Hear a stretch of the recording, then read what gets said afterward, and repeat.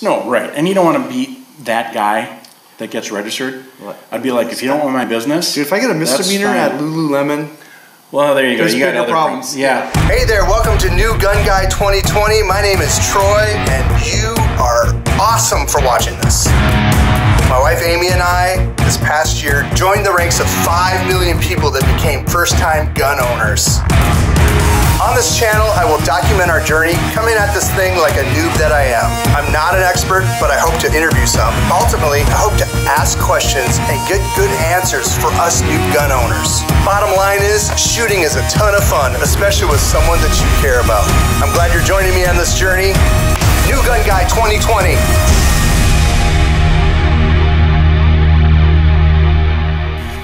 Hey, how you doing? Troy, New Gun Guy 2020. Right and this is my friend Leif, who's not new to guns. Not new. No, you're 35 years plus. old gun guy, 1980-ish. I don't look that old, but... Yeah, mid-80s. Nice. Well, early, probably 79, 80, BB gun. Yeah. And shooting thousands and thousands of, like the milk cartons full of BBs. Yeah. Getting very proficient with pump, first just the regular Daisy, then the pump BB gun, So you and really shooting get some little air. plastic toy soldiers or whatever. Army gets just to That's get like the that size practice of a in. mortar for them. That's Yeah. a big old, Yeah, oh yeah, no, like a it's cannonball. It'll leave a little divot. All right. So, guns. Yes, There's a lot to decide, a ton, right? a ton. Like we're talking about purpose. Like I know you're a hunter, Yep. so you've got guns that are like take down big Yeah, game. I mean it's shotguns, rifles, 10 different kinds of rifles depending on what you're shooting. right? Also your age and size. Small women are gonna not want to shoot a Oh, it's like 7. an age and size of the animal. Oh, I was like, yeah, that's well- very specific. No. Sorry. So age and size of the shooter. Got it. Yeah. Because I'm a Like- bigger guy. Yeah. And I can carry a bigger, heavier gun that has a bigger kick. Yeah. So with some of our deer rifles, I mean, I bought, my mom is, I'm 6'2", 6'3", and my mom's 5'3", and she wanted to go deer hunting. Right. So I took her out deer hunting. I bought her a very small 308, or was that a 30-06? Anyways, it was a small gun, but for her it was still heavy. So she would try to put that barrel up, and she would just kind of do this, and I'm like, Mom, you're not shooting dolphins. You're shooting a deer. So, so that just wasn't good. So that's just something to think of. And then my daughters, when they were younger, having them shoot a 12 gauge shotgun, I mean, it would knock them on their butt. Yeah. So you get a, even a 20 gauge might be heavy. Yeah, like a 410 then? Or 410, Yeah. So there's just different things to think about. And also, bigger guys like you and I carrying a full frame, 1911 or a full 9mm versus a, smaller, just kind of a smaller sidearm that you just carry everywhere. Because these things get heavy. So the next best thing after you figure out the gun and the caliber is the holster. Right. And just like guns, guns have all these different applications. Yes. You need to determine how you're going to carry this thing. You want to carry it in, there's some... So let's talk about the different places you can carry it. So obviously you have a rig right here. Yes. And yeah, so I have a sidearm on my waist. Are you left-handed? I am left-handed. Wow. So that's why I cross draw here. Got it. Yep, and then here. I just put it together. Yes. I'm lefty, but I shoot right. So, I didn't totally plan when I came in here because I thought, as I was driving here, I'm like, oh, I should have done one where I have a holster that's called Thunderwear. Oh, yeah. So it's a custom-made holster. Is that the one goes, you pull up? Yes, out of your crotch area. I mean, so you just want to make sure you have the safety on and don't put your finger on the trigger. Right. Just by your crotch. I can tell you right now. So that's appendix carry. Well, that one is actually below. It's like... Yeah, it's right in your junk. Right.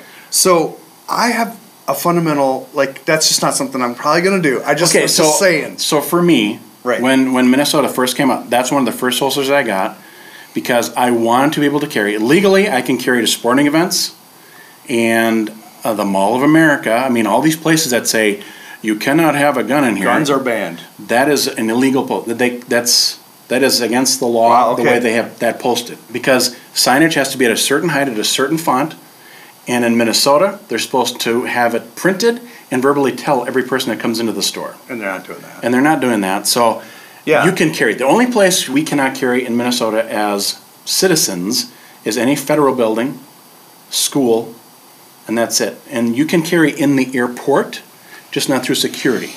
But anywhere else, so multi-tenant office building or a mall, they cannot post.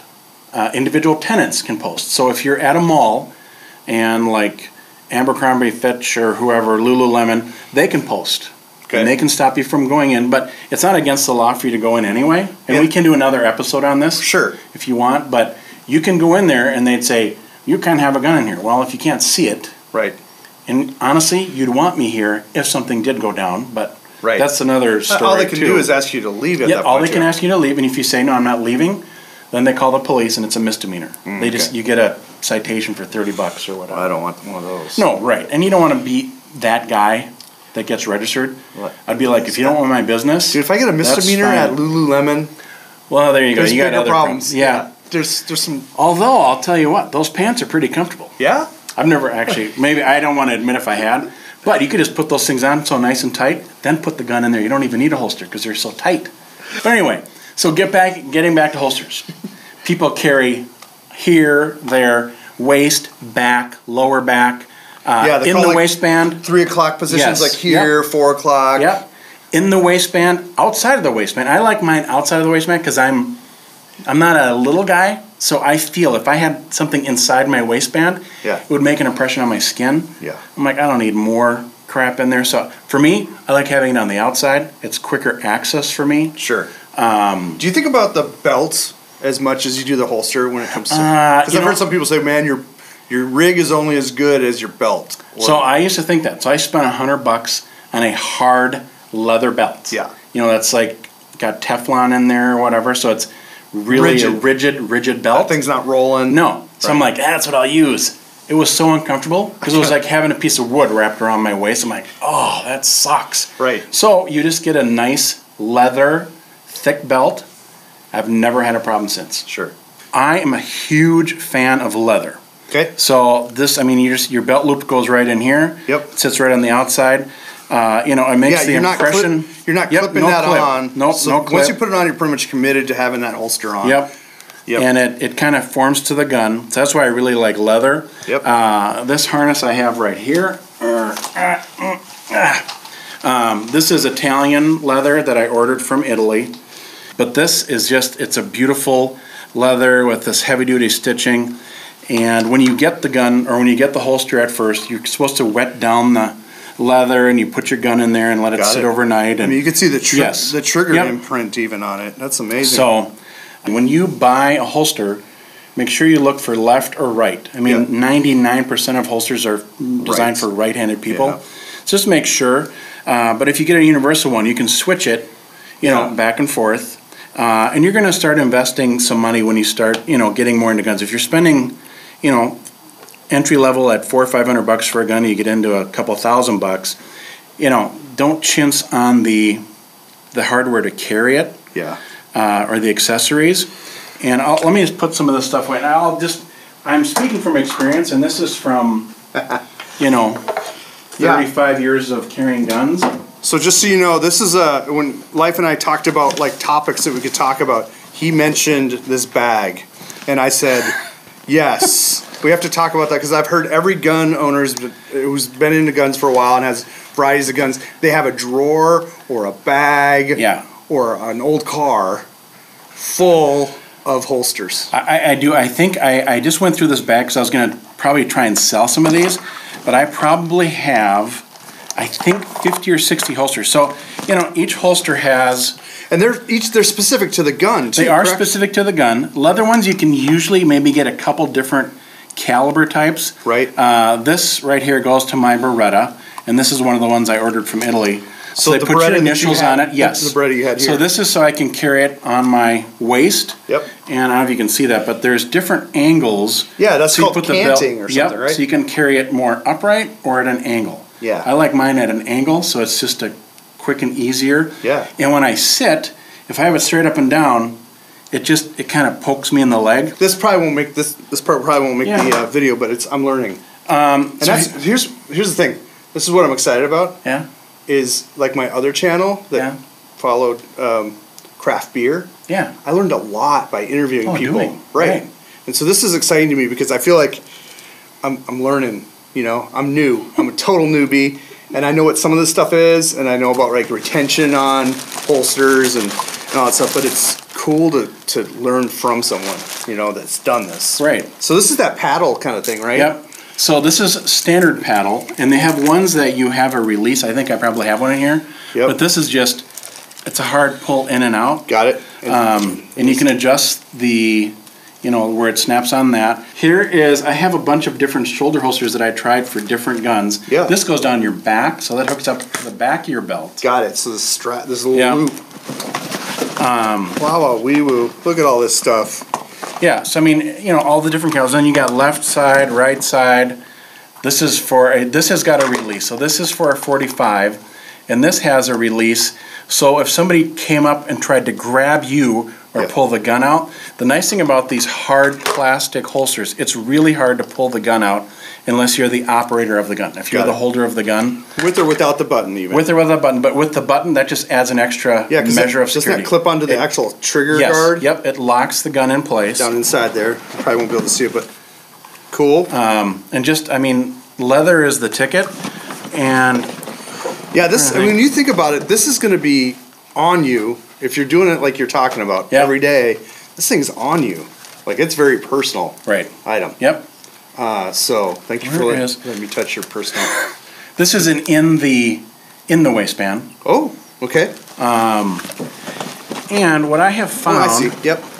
You know, and here's this smaller caliber. It's just got a clip on it, so like. Yeah. What about pocket carrying?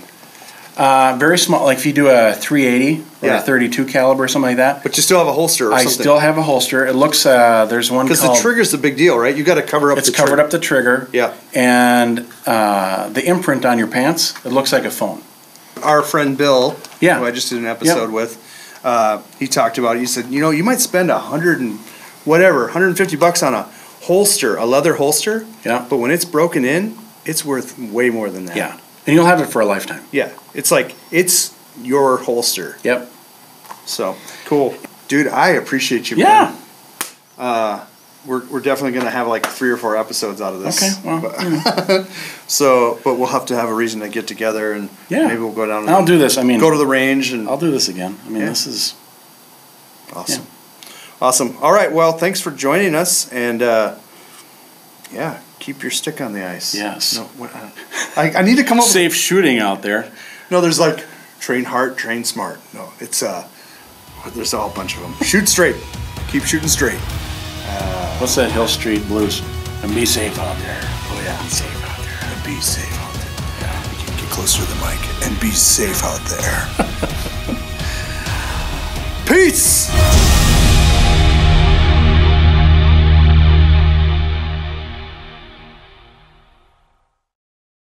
We have all kinds of episode names. I'm sure. Yeah, so just bring it over here a little bit. Okay. I don't want to block your. No, you're going to be uncomfortably close, and okay. I didn't ask you about a mask. Oh well, we filmed this pre-COVID. Thank goodness. Yeah, right. Got right in front of that. I've already had it. Oh, that's right. You. So I'm good. I'm asymptomatic. Do you want to make out? Because then you maybe get the antibody. I love it. Yes.